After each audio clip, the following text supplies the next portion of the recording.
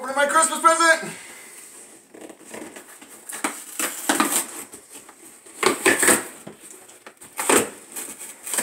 Oh, there's packing peanuts.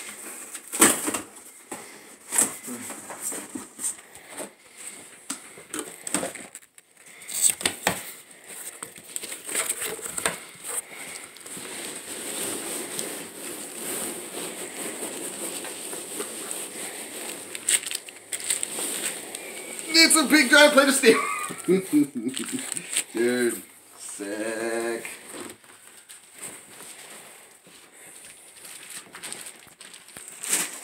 Sweet.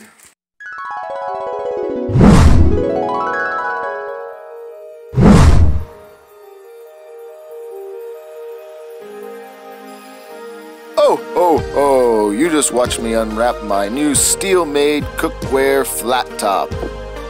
Let's check it out. I'll show you guys how to set it up, and we'll do a little cooking on it and show you how to season to get it ready to be non-stick. Came with this scraper, a regular spatula, slotted spatula, 2 bottles. I put water in one for cleaning and steaming, and oil in the other. Some flat top oil that maintains the surface, keeps it non-stick, and prevents rust. And some flat top scrub for those crazy stuck-on bits of food that you can't get off.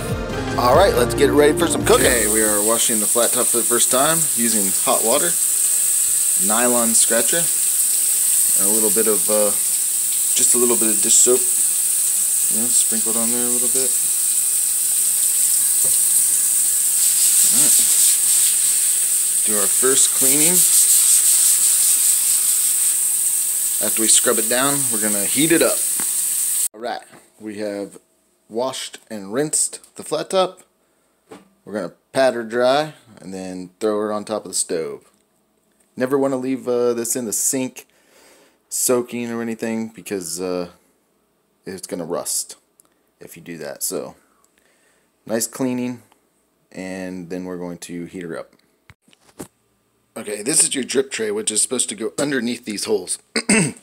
On my stove, there's a little lip right there, you can see. So, at first, it wouldn't sit there, but I did find a solution, so I'll show you that here real quick. Okay, so this lip, if I just barely lift up my grates, I can slide this back underneath, and it does stay pretty well. Alright, so I think that'll work.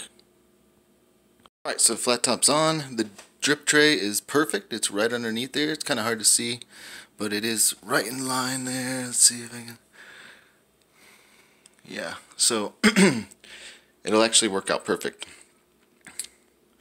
One thing that I did find out, I went ahead and put a level on this. The flat top's cool right now, but I'm just a little off level there, but my back to front is pretty off level. So I actually need to maybe level out my stove, which can be done right down here. Let me see if I can get... There we go. So right here, you can level out your left and right, and then if you remove this drawer completely, way back in there, there'll be a couple other pegs where you can bring up the rear. Alright, so that might be something that you want to do if your stove isn't off level, so you don't have things rolling around. Alright, now that everything's nice and level, we're going to heat up the flat top. We're going to turn all the burners onto low and try to get an even heat across the whole surface.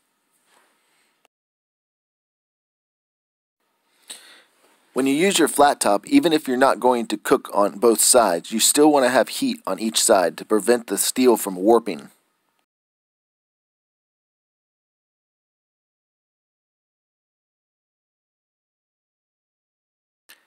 There we go. Looks like we got a nice even heat, and we'll let that start warming up, and then we'll apply some oil. I decided to use Crisco for my seasoning process because of its high smoking point. Avocado oil or peanut oil would also do as a good second because of their high smoking point. Once the flat top was warm and the Crisco began to melt, I went ahead and scraped it in with the scraper, getting it all over the complete surface. I left the oil on low until I began to notice the first smoking point. Then I turned the burners off and let it cool down. Then I wiped it down with a paper towel. After it cooled, watch your hands, that's going to be hot. After everything was on nice and even and smooth, we repeated this process 3 times.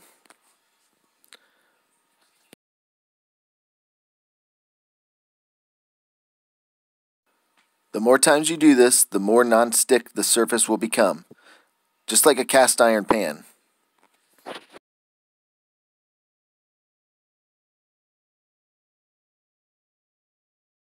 As you can see here on the second pass, the surfaces under the burners are beginning to darken. That's a good thing. We did this process a 3rd time, and then it was time for some grilled cheese.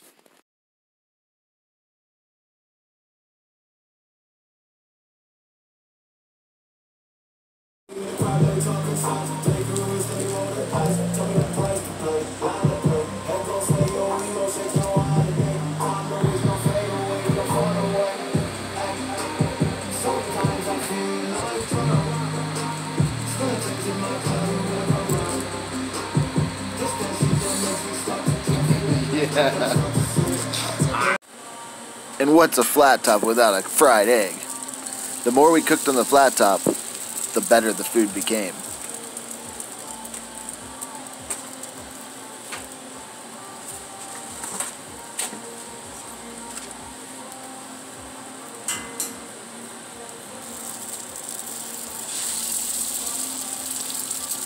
You want an egg?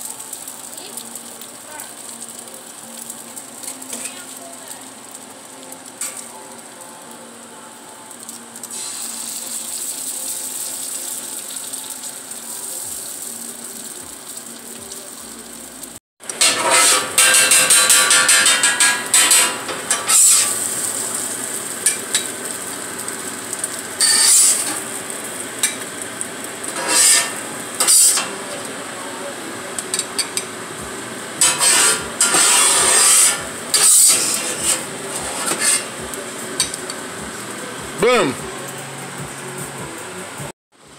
When we couldn't eat anymore, it was time to clean the flat top. Just a little bit of water and a good scraping, and then a light coating of oil to prevent rust and keep it non-stick. Pretty easy cleanup.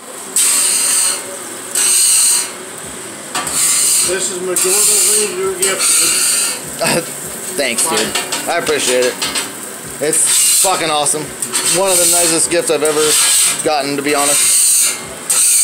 Not even just saying that, I'm just saying the truth. Thanks, dude. I do love to cook. You can just tell.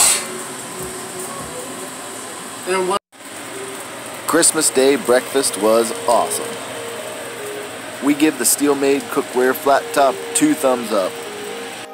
If you have ideas or suggestions of food you'd like to see us cook on the flat top in a future episode, please leave it in the comments below. We appreciate our viewer support, so keep smashing that like button. And until next time, Merry Christmas, you filthy animals, and a Happy New Year.